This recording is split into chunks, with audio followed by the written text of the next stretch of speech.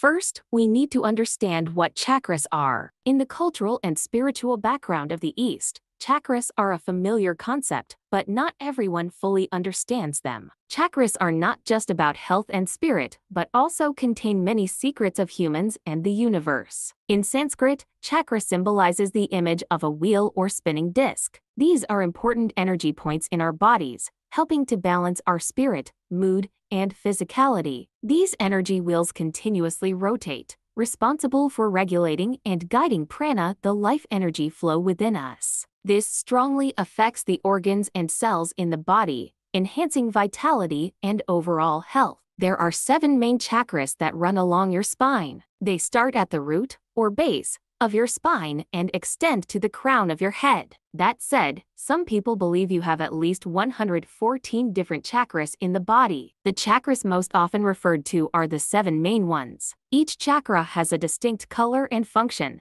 closely related to the endocrine systems and specific organs in the body. When any of these 7 energy points are misaligned or blocked, the balance of prana will be disrupted. This can lead to health issues, signs of illness, and feelings of pain. Balancing the chakras through practicing yoga, breath control techniques, pranayama, and meditation based on an understanding of the 7 energy points and their meanings will bring harmony to the soul and body. We'll explore in more detail about 7 chakra in next video. Follow us for updating.